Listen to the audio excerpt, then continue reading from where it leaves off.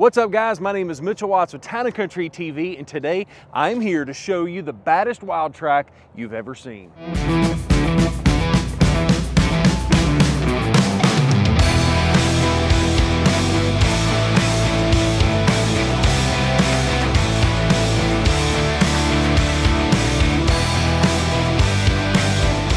Before we jump into the video, help us defeat the YouTube algorithm and smash that thumbs up button. But in this video, what we're going to do is give you a full walk around of the Wildtrak itself, but also show you some of the things that TC Customs has done to actually customize this vehicle. By the way, we do customize all makes and all models of vehicles. So whether it's a Jeep, a Bronco, whatever, give us a call. The phone number is right there on the screen if you want a quote for having some custom work done on your vehicle, no matter what kind of vehicle it is. But as I've already mentioned to you, this is a 2022 model Ford Bronco Wildtrak. Now, what's so cool about this, it being a 2022, you've got a couple of different hues that are different for the 2022. So like you do have the unpainted mirror caps, where I believe last year's model they were painted, a couple of other small variations, things like that, that I'm not going to focus in on specifically. But one thing you'll notice is that the Bronco Wildtrak does come with a piano black painted front grille. And what we've done with TC Customs, partnering up with CGS Vinyl in Pelham, Alabama, who's, by the way, you want to make sure you subscribe, because in a very, very soon video, you're going to see my Bronco completely unveiled with a brand new wrap on it. I'm so excited to show you that. So make sure you subscribe with that bell notification turned on so you don't miss that video. But what CGS Vinyl did is they were able to lay down this completely matte black wrap all over the vehicle. Now, this is not a paint protection film. This is literally just a color change wrap. But what I like about it is that it does provide a little bit of protection for you on the paint. Now, it's, once again, it's not paint protection film, so it's not going to help you with these massive rocks that might be coming at you, but it's better than just your bare paint. So pretty cool stuff there. Now, what we also did is we did a ceramic coating on top of the entire the entire wrap on the vehicle. So the idea there is it's supposed to be hydrophobic. So that way, if water gets on, or like, you know, watery mud gets on, it's supposed to run down it instead of actually getting cooked onto the vinyl wrap itself. But let's take a look at the wheels, the tires, and the suspension. Let's come on this side, since we've got the sun is kind of coming out this direction. What you've got is a set of 37-inch BFG ATKO2 tires wrapped around a set of KMC wheels. They're 17-inch wheels. But one of the ways we were able to fit that size wheel and tire combination is based on this lift kit. This is a Zone 3-inch lift kit that is designed for vehicles that are equipped with the Sasquatch package, and we do have those available for sale on our website. If you don't live close enough to have us install it, we can actually ship it directly to your door. I'll leave those links down for all the products that you can purchase online. I'll have that linked down below if that's something you want to take a look at. Now, what is interesting to me, and I want to kind of give you guys a little bit of, I guess, context as to how tall this Bronco is. Just kind of taking a look at it, there is no step bars. There is no rock rails on this one. The customer might actually, by the way, this is a sold vehicle, so no, it is not for sale. But the thing about this particular Bronco, not having any rails, you can see how difficult. I'm 6'3", and you can see, like, if I'm trying not to use anything to pull myself in, I can do it, but barely. It's just something you need to realize, that when you go to a 37 or what have you, that it's probably not a bad idea to look at that Rockslide Engineer power deployable step, but it also has the protection for the body. Once again, we don't have that installed on this particular kit, but it is pretty sweet to see. Let's do this. I want to take a look on the back side of the vehicle. We'll take a look in here before we jump into the actual vehicle itself. Take a look at the painted Ford emblem. That is not wrapped. The emblem itself is actually painted to match the rest of the vehicle. So I think that turned out pretty sweet. But located right here, you've got your Wildtrak badging that is relocated because of the vinyl wrap. But you do have the soft top located back here. Nothing a whole lot that you haven't seen in our videos already. So that is something very interesting to note. I will show you this over here. That is going to be the hardtop prep kit. I've had a lot of people ask me that are, you know, maybe just not completely up to speed on everything Bronco. What that is that is the wiring and the plumbing. So if you ever wanted to purchase a hardtop from Ford after the fact, Or if you go out and buy the advanced fiberglass concepts, they're doing the pre-orders right now on their website. Not sponsored or anything, it's just a good company that I've got their fenders on my truck.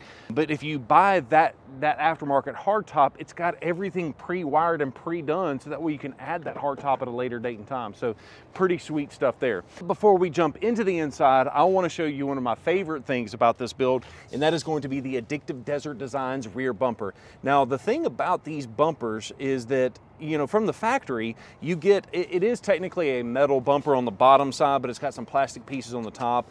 But when you compare that to the modular front bumper from the factory, it just kind of looked weird having the Ford OEM bumper. So what we did here, this is an Addictive Desert Designs Rockfighter rear bumper, and as you can see, it actually relocates the sensors all the way through.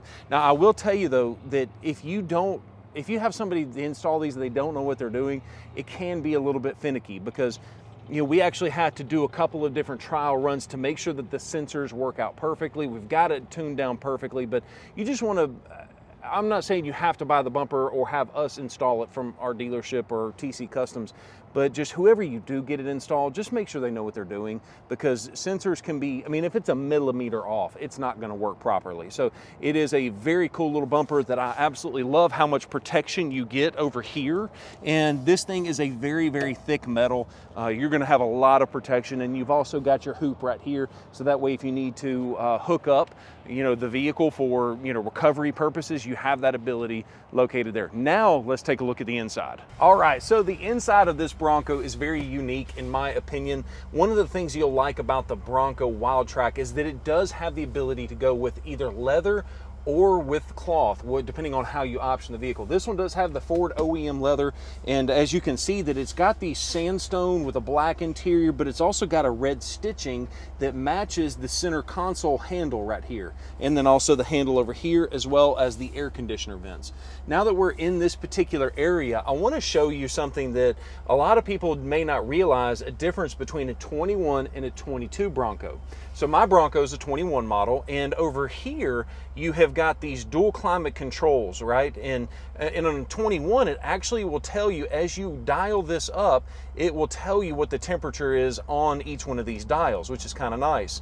What Ford has done to reduce the amount of microchips needed to produce a Bronco is they've taken it out of here and put it on the screen. So now you can still see each individual temperature, but it's going to be located on the screen, not on the knob itself. So it's yet another way that Ford is trying to do everything they can to crank out as many Broncos as possible. And if they can remove these two items that might remove 2 or more microchips, that right there can actually help you make yet another Bronco. So I think it's pretty cool that Ford gave us that ability and kind of showed that to you. There's not a whole lot to talk about here on the inside of the Wildtrak, so I do want to talk to you about these hero switches before we move on. You've got your hazards, you've got your traction control, trail turn assist, and because the Wildtrak comes standard with the Sasquatch package, you have the lockers in the rear and in the front. But you'll notice that this button right here is missing. That is going to be your stabilizer bar disconnect, which is only found on a Badlands, or if you have a 21 model with the first edition. Now I will tell you though, since we're kind of talking about the suspension and things like that, is I want to bring up the whole topic of the Wildtrak with the 3.0 Haas system. So they just announced it, Ford did, that depending if you have not already been selected for scheduling, meaning your Wildtrak has not been built yet, you actually can opt for an option that has the Wildtrak Haas 3.0 suspension system, which has Fox coilovers. They may not be coilovers, but they're Fox dampers, and they've got the live valve technology and a lot of high. It's basically like a slightly detuned version of the Raptor's suspension system without those crazy looking fender flares that you get on the Raptor. It is really neat to see that Ford is changing options and giving us extra options as like a 22.5-year model. So pretty cool stuff there. But yeah, let's take a look at the back seat and we can wrap it up from there. So in the back seat, you'll notice a couple things. Yeah, you've got the leather seats, and you'll notice that this little center console with the cup holders, the only way to get that is with the leather seats. So that is one of the inherent benefits. If you want those cup holders here and not just in the doors, you need to make sure that you get that center console. But you also happen to have a rough country box here. That is going to be the tuner that we, not tuner, the inline speedometer recalibration tool that we have to actually install behind the dashboard. So one of the things that a lot of people don't realize is, like on an old school F1, I say old school, that's not even right, but 18 through a 20 model F-150, you can just plug in a tuner into the OBD port, recalibrate it, and you're good to go with a different tire size. On the Broncos, basically anything 21 models and newer, you actually have to do an inline calibrator, meaning you have to take the dash out, you have to take the calibration tool, stick it between the instrument cluster and the vehicle, and it manually reprograms it that way. And so it's really interesting to note that, like, if you like, man, it's so much to recalibrate my speedometer, that's wise, because you have to pull the whole dashboard out of a Bronco to do that. But it is something I highly recommend, and realistically, we won't even do a lift kit if we can't do that as well, because we need to make sure that the calibration is right at the time. We refuse to put out a vehicle that is not 100% well put together. Okay, so I might have lied to you again. We're gonna cover underneath the hood, but doing all this talking has got me thirsty. So I've got my water, but there's another reason for that instead of me just drinking it off camera. I wanted to show you what that ceramic coating does. As you see, it literally just kind of beads right off and just rolls right off the hood. And when you compare that to something that isn't actually done, let's just walk over here to this other Bronco. And when you compare that to this one, the exact same thing, let's just see what it does. You can see that it still will run off, but you can see a lot more residue of that water that will keep on there. So like if you go through like a mud hole or whatever, it's going to actually want to stick on that hood a lot more than it will on a vehicle that has been ceramic coated. So it's interesting to see and just kind of see how that actually works.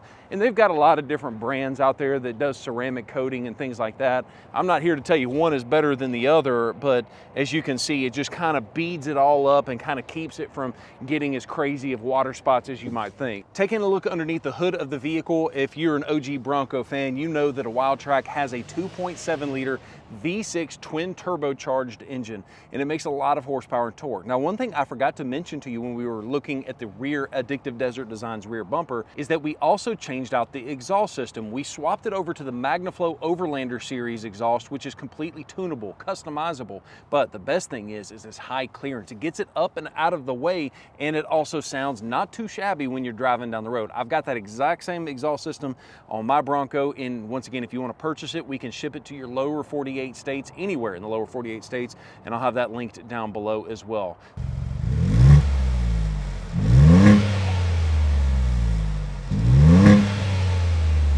So that is it. That is our walk around on this 2022 Ford Bronco Wildtrak. In my opinion, probably the baddest Wildtrak that I have personally ever seen. And I can't get a hood prop. There we go. I can't even do a hood prop anymore. So as you can see, this is one of the baddest Wildtrak Broncos that I have ever seen in person, and probably even online as well. So guys, let me know down below what you think about this particular build, and a huge thanks to the customer that purchased it. He has asked to remain nameless, so we're not going to name him specifically, but a huge thank you to you for buying this Bronco. And let us know and let him know down in the comments below, because he's going to see this video, what do you think of his build. Guys, thank you so much for watching this video. If you haven't already done so, make sure you are subscribed to the channel with that bell notification turned on so you don't miss a single video. Peace.